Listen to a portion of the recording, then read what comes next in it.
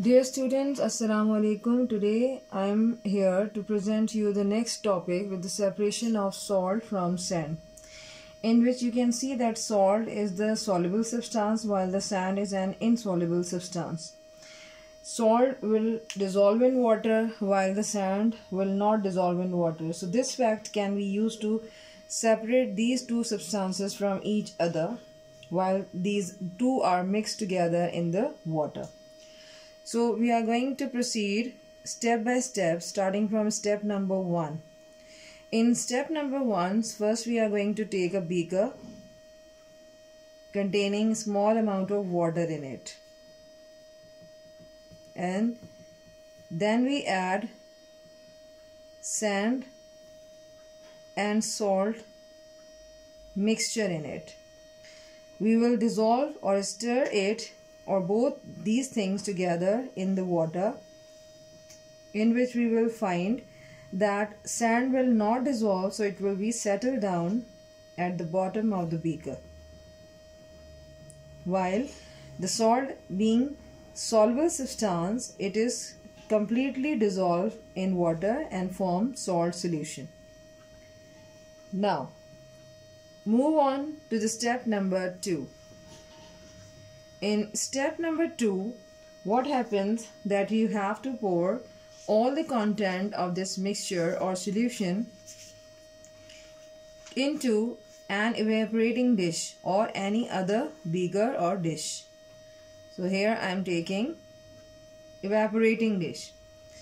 Now I have placed over a filter funnel, or just over the evaporating dish I have taken a filter funnel, in which there is a piece of filter paper is placed. Now all the content of the beaker will be poured very carefully by using a glass rod. You can use glass rod, or you can pour directly into the filter funnel. What happened that some of the liquid will be passed through and collecting in the evaporating dish. So it means drop by drop this liquid will be poured or collected in this dish, while there are some substances or some particles which will be left behind as residue over the filter paper, and these residues or the particles are of sand,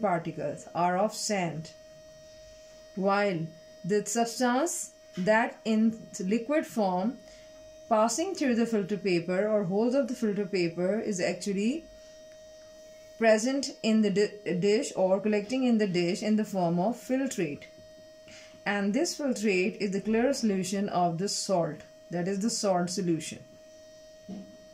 Salt solution means that salt plus water. Now step number 3, this is the last step of this technique. In step number 3, we will just provide heating to the evaporating dish or the content of the evaporating dish. So we heat the clear salt solution here, that is the filtrate. So heat the clear salt solution here, the water will evaporate and dry salt crystals are left. How is it possible?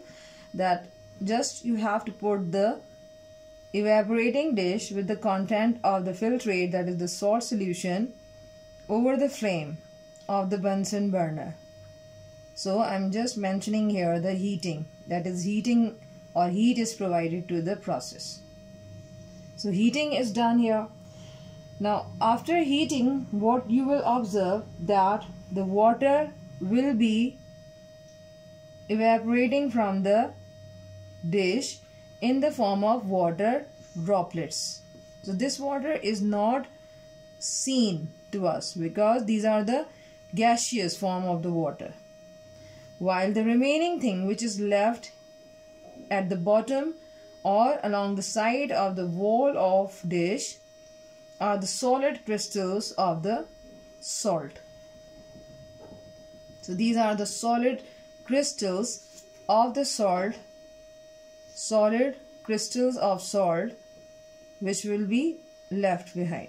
So this is the simple technique of evaporation, and filtration, which are now merging together for the separation of two different types of substances. One is the salt and sand from each other when they are dissolved in water.